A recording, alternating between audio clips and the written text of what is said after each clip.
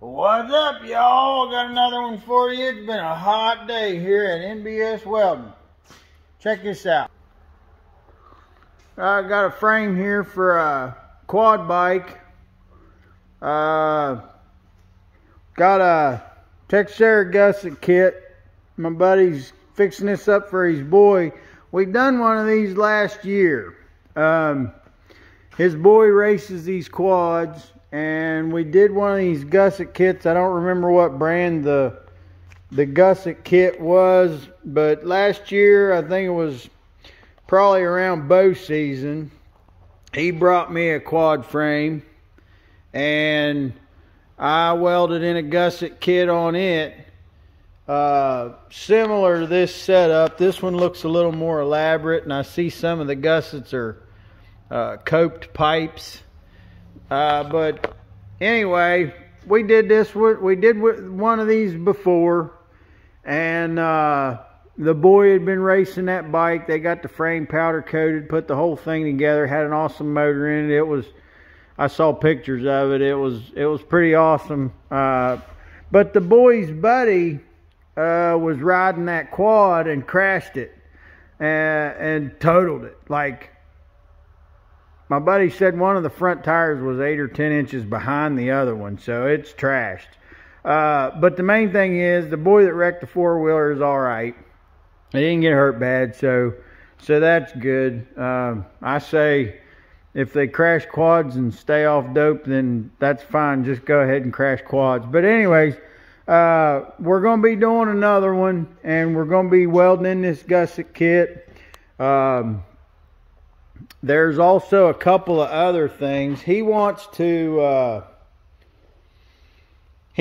fill this center section here in with plate, pretty much solid. I got to come up with something for that to really stiffen that all the way through here, other than maybe a hole, you know, in here to get a socket in, you know, to the bottom of that that shaft that goes through there. And this one's got there's a motor mount. See there, right here, there should be a motor mount like that. I'm gonna have to fabricate one of those. And I put a mic on this one, and it's a 14 gauge plate. I'll have to make one of those out of. Also, the way these foot pegs go on these, be a foot peg like this, bolts on here like that. Well, on this frame, the threaded bung that's supposed to be right here, it's gone. So I'm going to have to cut this open a little bit and weld a nut inside of here, so that you would have threads down inside of here like there is right there to put the foot peg on. When I did this other gusset kit on the other one, I did buy some smaller MIG wire than what I usually use. I bought some, I generally run an 030 in these machines. This is my old Millermatic. Everybody likes this machine the best. This is the newer Millermatic, and my neighbor named this one the little bitch, because he couldn't get it set to weld as good as this one. Now, other guys that have welded with both of these, they say the same thing. They say my old Millermatic 252 welds better than my new Millermatic 252. I agree that this machine welds better than that one, but I'm not one of these guys that's like, I'm not an arc Nazi. You know, my background, I started welding. I welded for companies for a decade, and I welded with whatever they had. I was 25 or 26 years old when I very first got a welding machine of my own. So like I say, I mean, I got used to using what I had and making the best of it, and I'm not one of these arc Nazis. I know you talk to pipeliners, a lot of pipeliners, you talk to these guys, and they'll talk about their machines buttery, and they stack this and dig that. That's great. I mean, I appreciate a good running weld machine as much as anybody, but if all we got's 2 car batteries, a set of jumper cables, and a handful of rusty rods, I'll make it work. I just don't freak out about this machine welds better than that one or whatever. Now, whenever something like this quad bike, whenever I did this gusset kit before, I got some of this smaller 030 wire, and it comes, I bought the tiny spool. Obviously you can get it in a spool that big, but I use that 030 wire so rarely that it wouldn't make sense for me to have a spool that big. But the thing that I ran into is, you know, this is what's supposed to be on there to run a spool like that in my Miller-Matic 252s. Well, the hole in this smaller spool is a tiny little hole, and you know, it won't go on that. So there's a bunch of, now I don't know if they actually make an adapter to run these spools on these machines, but I know that I did. I mean, I got some PVC board that's left over. I got a couple of those that's left over from cutting PVC board with a hole saw. There's a 2-inch PVC coupling here. Inside of that, there's a sink drain coupling. I think it's 1 1/4 inches that's taking up a little bit of space in here. And then the spring that comes inside of this thing, it's in there to put tension on that.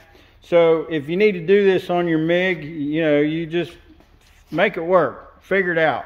Get you some, whatever you got laying around, put it together and make it work. So yeah, I can adjust the tension with this nut a little bit. Got some spring tension on it, but it welds good like that. And so that's what that 030 Super Arc Lincoln L56 is what I'm going to be running on this to do the welding. And my buddy that brought me this, when he asked if I could do it, and I told him, you know, I got a list of stuff. I'm just trying to work on it every day to get things done on my list. I told him it would be, you know, 10 to 14 days before I could probably get to it with the stuff I had on my list at the time. And he said, I told him, I said, bring it to me this weekend and I'll put you on the list. And what he said was, he said, well, will you put me on the list and I'll bring it to you next weekend, and that'll give me time to clean it up. And I said, sure, sounds good. I was really hoping that it would come back all cleaned up. And it looks like he took, maybe a little while, he took a power brush or something on a grinder and did that little bit of that. But overall, I mean, you can see this just come off a bike. It's got hay seeds in it. And one of the things I got to do, I got to make marks where these gussets will go,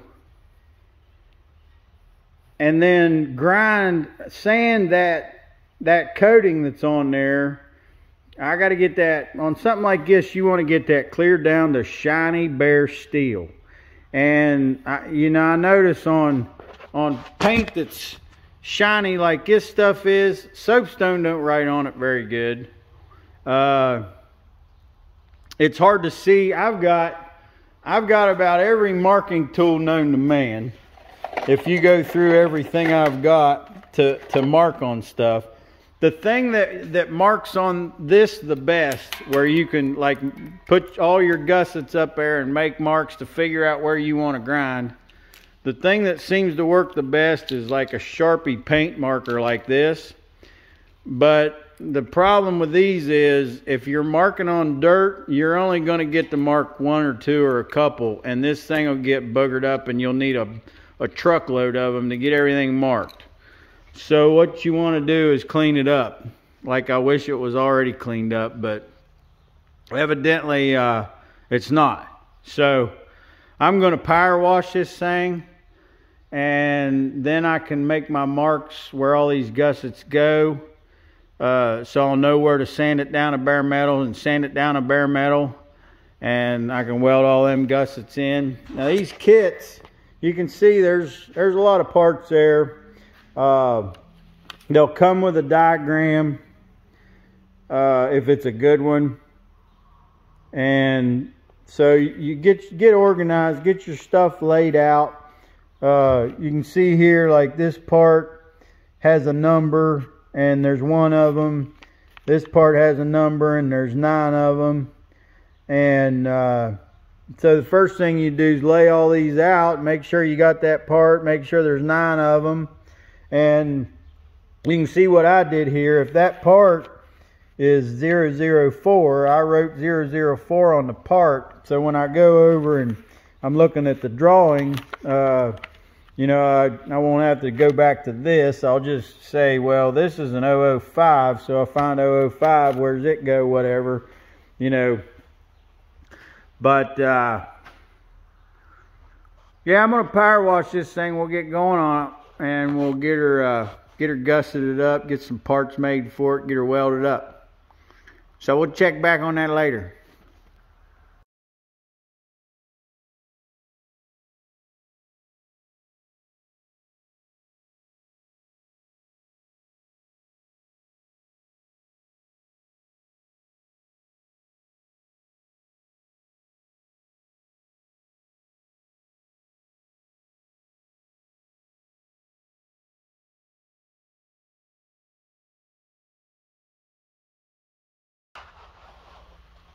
Check this out before we do any major welding here.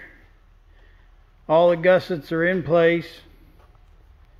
Got that nut welded in where we needed the thread.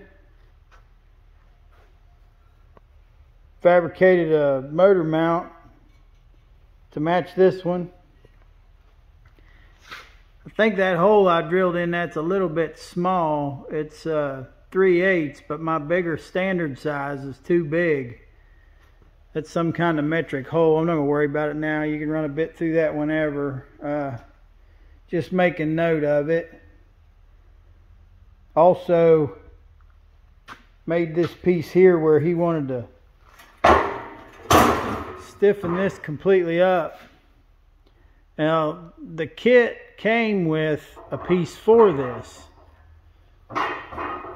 019 would have went right here. This is the piece I made. I drilled those holes in it. The one hole, of course, to line up to that steering shaft, but the other ones are just let the mud out, I guess. That part right there, actually, they give you this to go in the front of that, and they give you this to go in the middle. So there's 2 parts we won't be using because we ran a plate the whole way in here.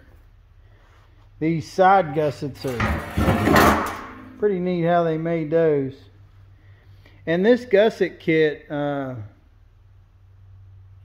Teixeira, it takes a little while to figure out where everything goes. It takes quite a while to clean all the paint off, but everything fit really good. There was maybe 2 parts that I sanded on to get them to go in there a little better, but overall you find where they go and clean it up and go. Now, one thing I ran into when I was tacking this, and I remember running into this the last time, these tubes that are sealed, when you weld on them, they'll blow out on you because this air inside the sealed tube, this air in here gets hot. And of course, you're welding hot. Even just my tacks are hot enough, it would blow out at me. And you're like, well, what just happened? But you realize that pressure builds up inside these tubes from the heat you're putting into it. And then you're welding on it with a molten puddle, which is a liquid, and it'll blow it right out.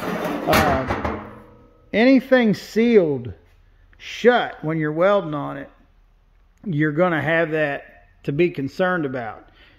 Be concerned about pressure building up inside of it. This tube right here, that's a sealed tube. And there's a lot of welding to do here. You look at welding all the way around this gusset, you put a lot of pressure in that. So you can see I drilled a tiny little hole right there. Up underneath of this one, I drilled a tiny little hole. So you can drill a tiny little hole and let that air pressure out, and it's no issue on something when you're welding on something that's sealed. And if you're welding on something and you have to drill a hole in it like that, and you actually need it to be sealed, maybe you want to keep water out of it or whatever, let the part cool and go back and weld the hole shut real quick, and you'll be fine.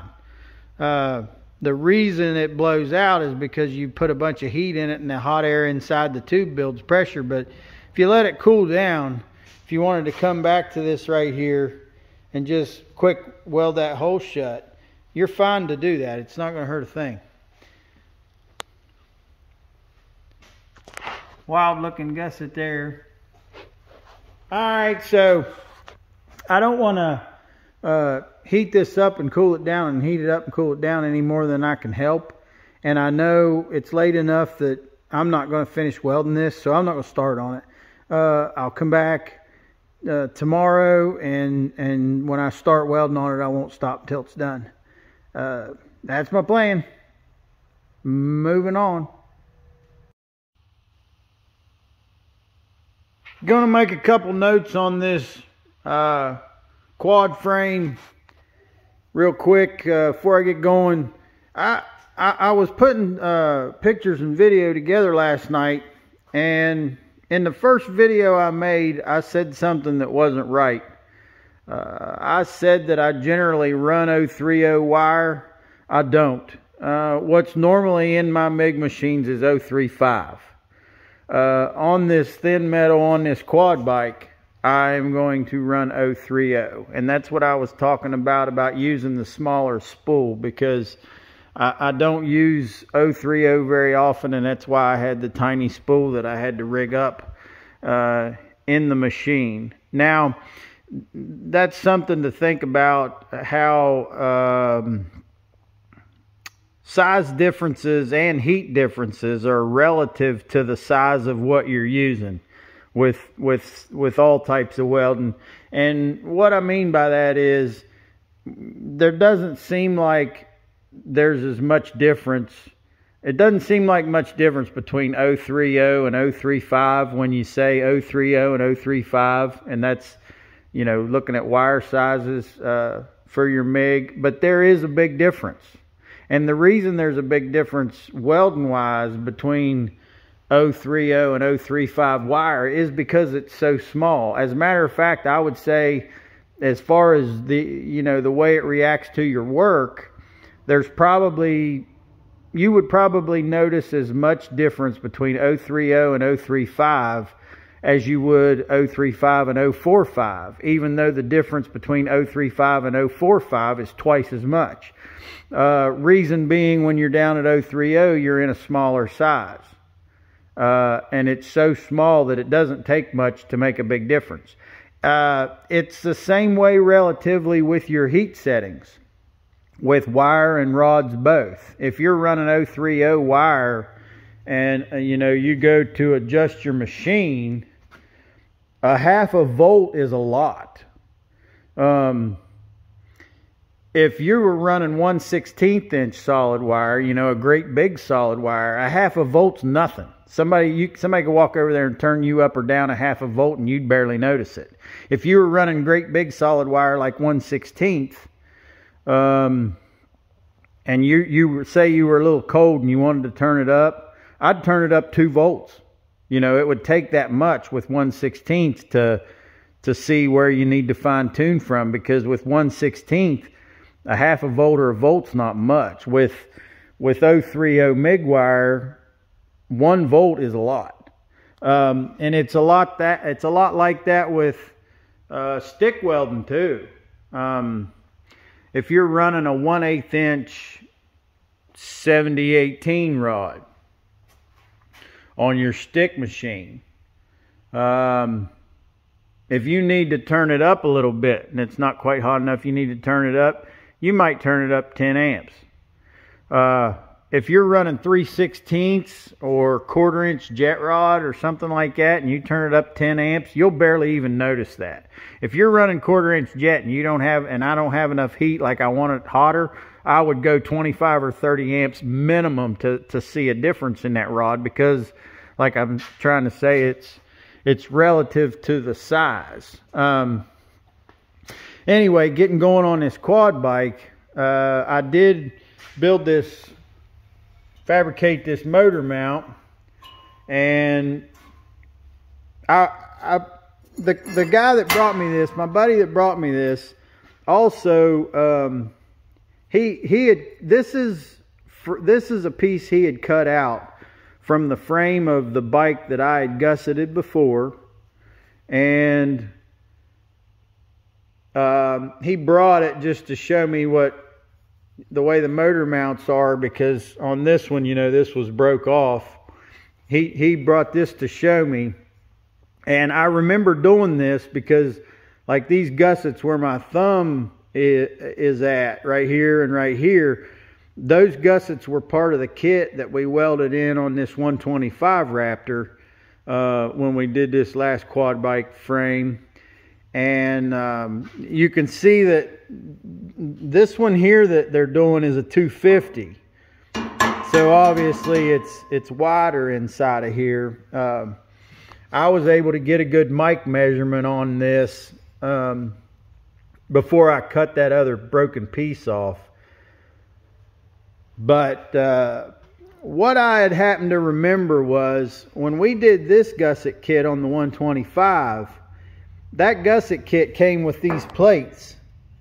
See, that's an extra plate right there that we welded in for the motor mount. It came with 2 of them, so each side got an extra plate. And at some point in what they were doing, this piece got a hole drilled in it. I'm not sure what that's for, but anyway, what I was thinking was, if that other gusset kit came with this doubler plate on this motor mount for the 125, why don't we have one for the 250? Because I can see how you might want a doubler right there, because you're looking at not a lot of metal right here. And I'm thinking about that engine here driving the rear axle on that thing, and you know that engine sitting in there trying to twist, and if you're in low gear and let off the throttle downhill, it back the other way. And I think I'm going to make a set of doubler plates to put in here. I don't think that would hurt a damn thing. You know, I mean, this one had it, and there had to be a reason. I don't know why this Teixeira kit for the 250 we got doesn't have it, but I can't see that hurting anything as long as that doubler plate goes on the outside. I mean, you might need a little longer bolt or something, but I mean, other than that, I think it should have it. So I'm going to make a couple of those, put them on there, and then I'll go to welding out these gussets. Later. I got a piece of paper and I cut it to the width of the inside of that motor mount, and I held it in there.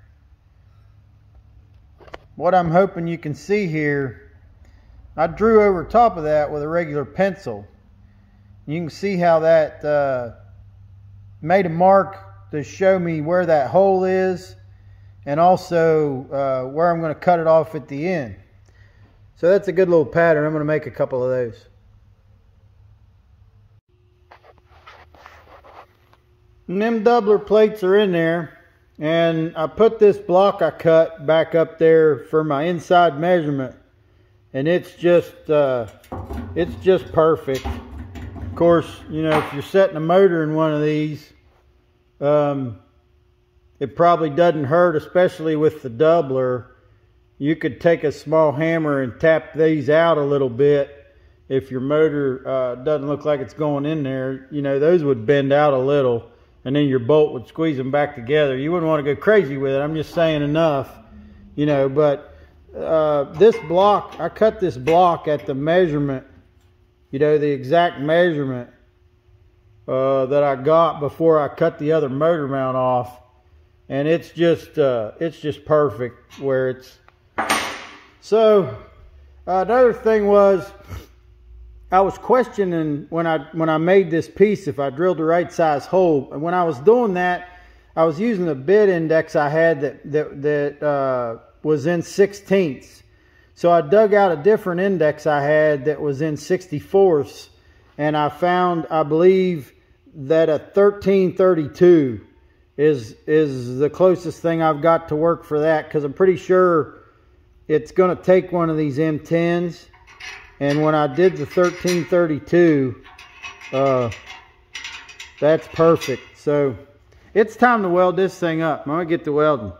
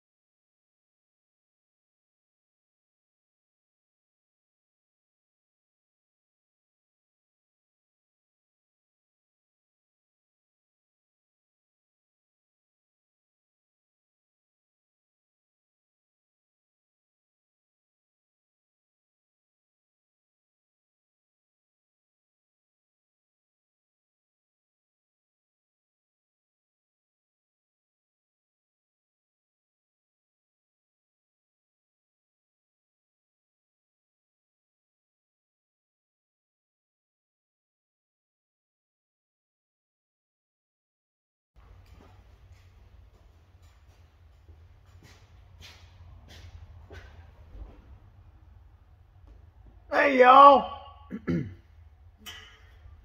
this quad frame is ready to race. It's ready to put together. It's all welded up. Did the repairs, put in the Teixeira gasket kit, or gusset kit, not gasket kit. I do have some parts left. Now, this gusset and this gusset that came with the kit that we didn't use, they would be parts. This one would be right here on you know, normal application. This one would be here, and this would go in the middle of the frame here to stiffen this up. Now my buddy that's building this quad, he wanted this plated. He wanted it plated solid. So this is a plate. This is a plate that I made. Now I just used 14 gauge steel, and I cut the holes in it, and so that's why we didn't use these two. And then there's two other parts. These two parts we didn't use. And what that's all about, the drawing shows these going here and here. Now, I contacted my buddy that owns this frame that's building the bike, and I said, there's not enough information in the directions to show me exactly where to locate these. And he said the same thing that I was already thinking. He said, don't use those. They're probably extra motor mounts. You'd have to have the motor to put them on, which I don't have. The real handsome engine builder up the road's probably got the motor. And I'm not going to bother him, because as handsome as he is, he can get pretty ugly if you bother him when he's working.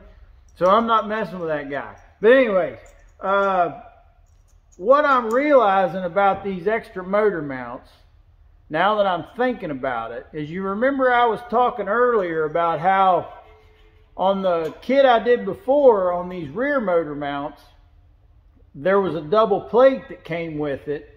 And on this one, after seeing that double plate that was on the other one we did, I decided to make my own double plate gussets and double plate these rear mounts. Well, since I've double plated that and we're not using these, this is probably doing the same thing. So Teixeira has burned these out, probably because there's two places on that 250 motor where you could, if you wanted to, you could add motor mounts right here on a different place in the frame. But we've gusseted these rear motor mounts and we double plated them. So I think we're doing the same thing as using these, because we've done a lot that's going to keep the motor there in place. Now on this frame was not in as good a shape as the other one I did. I found places on this frame that were broke and had to fix them that probably would not have been broke if the gasket kit was in there. So if you ever wonder if you need one of these gasket kits, if you run wide open and run hard, you probably do. I would say especially if it's a Yamaha. Because I just say that because within the last year, this is the second quad frame I've done, and there was a recall repair that I did on a Yamaha side-by-side frame that was just flat out poor quality control on Yamaha's part, whoever did the frame for them. But anyway, another thing on this particular one that I noticed, up here, this part right here, I believe is a steering stop. This steering stop was about to break off this bike. And where the steering stop was on here, they had welded the front and welded the back. But when this steering stop operates, you steer all the way one way and you hit it from the side. You steer all the way the other way, you hit it from the other side. Well, neither one of the outer edges of this was welded. That's a problem, because no matter how much welds in the middle, the way this metal is, the way paper is, the way plastic is, the way materials are, if you start to tear something, once it's cracked and beginning to tear, from there it just peels like a zipper. And that's why you'll see on a lot of stuff, they'll put holes in things. They'll use thicker metal and then put holes in it, rather than using thinner metal and making it solid. Well, the reason they do that is because if a crack was to form in something like this going long ways, when it hits that hole, it'll stop. And it'll take more force to restart a crack on the radius on the other side.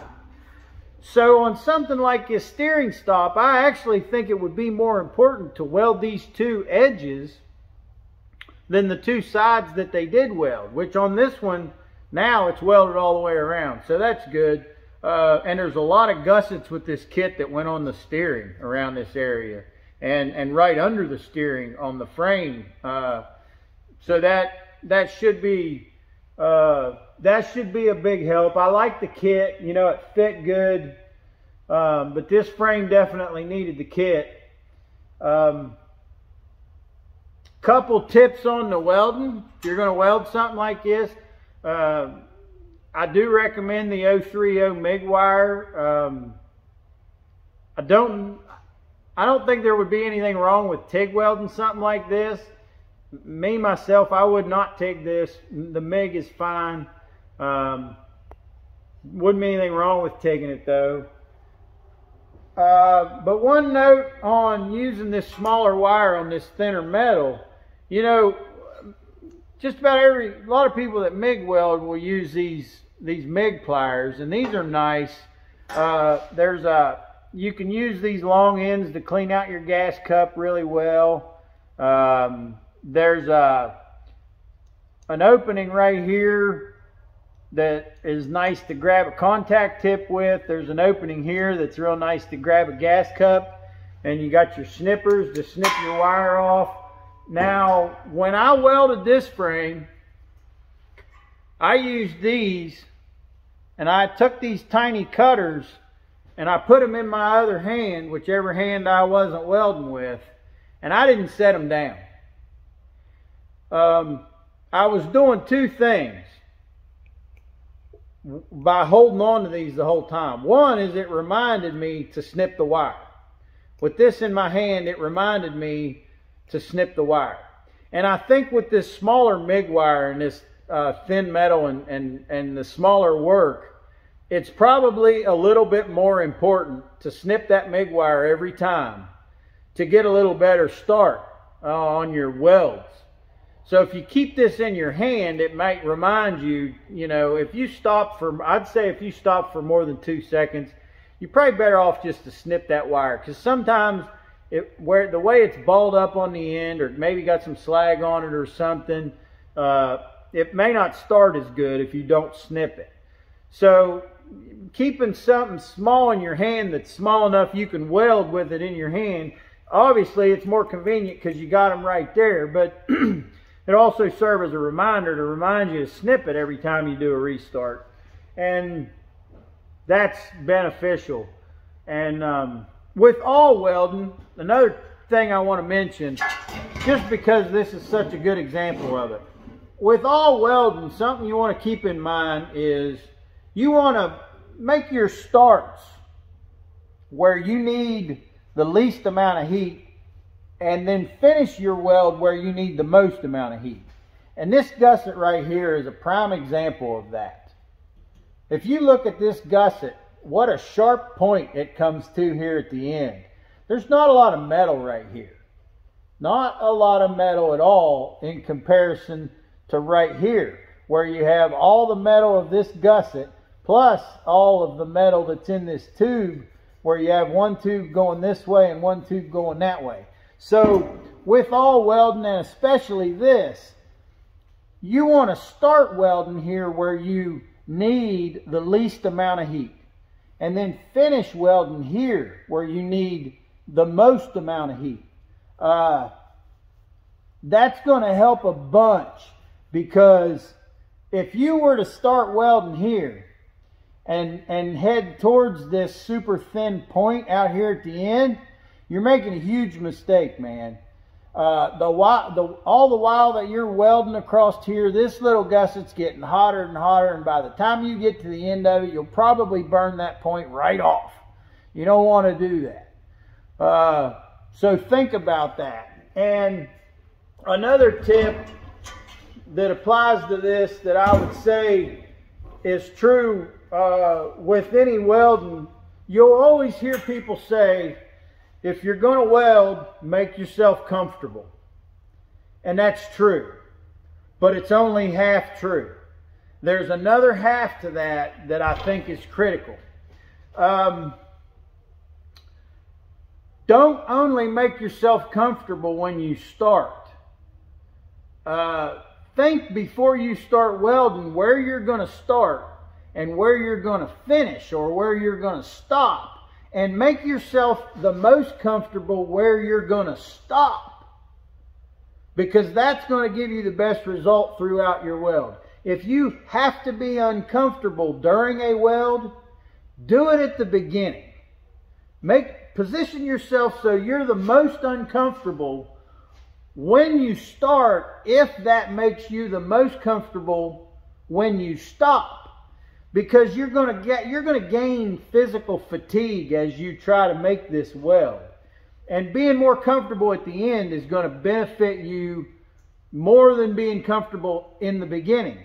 And the way I kind of think of it, I think of it as getting cocked. if I'm going to weld from right here to right here, same with torch cutting. I'm going to get myself in a position where I'm comfortable here at the end, and then I'm going to get cocked. So I start here, travel, get to the end where I'm nice and comfortable and make my stop. So This one's done. We're going on to the next job. Y'all have a good one. Miss Diane, why do I keep saying gasket when I mean gusset?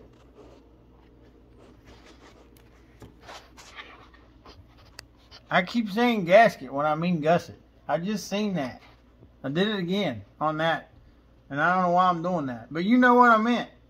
Is the thing. Like, you know what I meant, Miss Diane? She likes to do headbutts. Sorry about that. You know what I meant.